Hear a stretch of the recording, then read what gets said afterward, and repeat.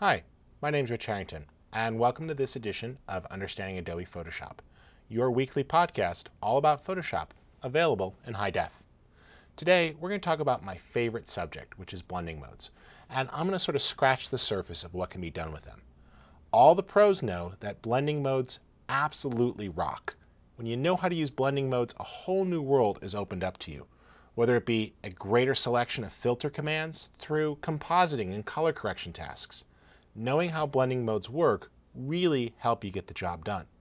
So let's take a look at a couple of examples. In this first example, I'm going to use blending modes to lighten up a picture. Now here's a relatively dark photo. It's of a doorway in a church, and what I want to do is use a blending mode to help sort of these details pop a bit. Let's simply right-click on this and duplicate the layer, and we're going to set that top copy to screen mode. And you'll see that everything lightens up quite a bit. Now we do have some noise at the edges, but it still did a nice job of opening that scene up. And we can lower the opacity to taste. Here it is without and with. Now that was just one blending mode used for a quick, very simple purpose. And that was to use the screen mode, which took the copied image on top of itself and said, automatically show the layer through. Leave the brighter pixels here and drop everything that's darker on the underlying layer. Every blending mode that you see in this list has lots of different purposes. Multiply will make things darker. Here's how you make sense of it. You have your first category here under darken, and each of these will darken the image by combining the darker values. The next category creates lighter versions of the image, and depending which one you pick, you'll see different results. Color dodge there did a nice result. Overlay takes the two layers and mixes them together using different modes. Difference creates a negative image, and this last category works on values like color and luminosity. Let's go here with color dodge, and that did a nice job. Now, if I wanted to tint this image, there's an easy way to do it. We can go ahead and add a new solid color layer, and let's pick a color like this nice sort of burnt orange, and then we'll just change that to hue, and it tints the layer down below. If we want that colorization effect to be stronger, I would choose color, and it does a much stronger tint. And that's just a simple way of using blending modes. There's much more to it, but you see this quickly gets the job done. Let's go ahead and close this and go to our next image. And I want to combine some textures here to create an aged photo. Let's go to our Actions panel for a second. And I am going to load in the Textures action. Let's go ahead and make sure this image is in 8-bit mode so we have full support for all of our filters.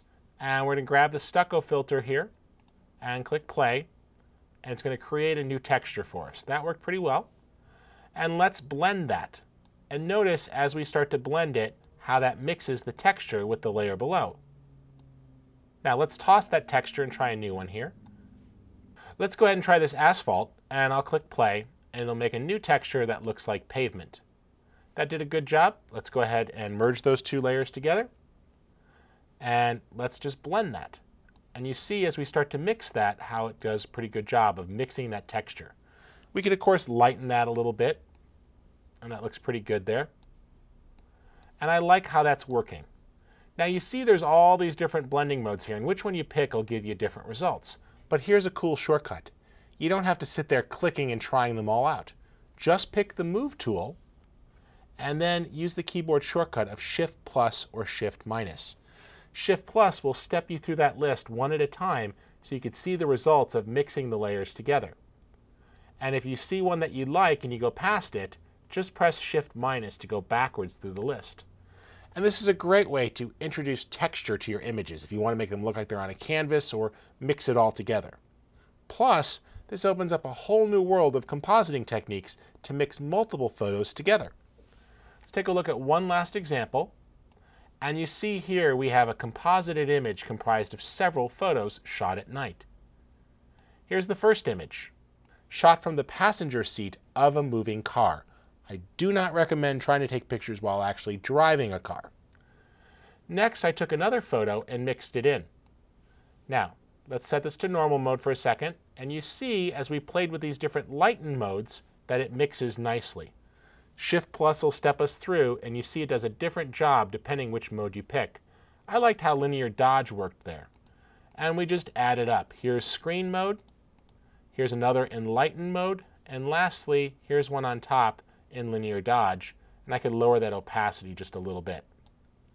Now, this is just an example of a collaged image, but it shows you how those blending modes can be used to create composite images as well. All in all, blend modes are absolutely awesome. You may just be grasping the potential here, but as you start to see them throughout the rest of our lessons, you'll really come to appreciate just how powerful and flexible they are. Be sure to join us next week when we take a look at blend modes and filters to see how we combine two great Photoshop technologies to get even more powerful results. My name is Rich Harrington. Thank you for joining us, and be sure to check out our resource blog over at rastervector.com.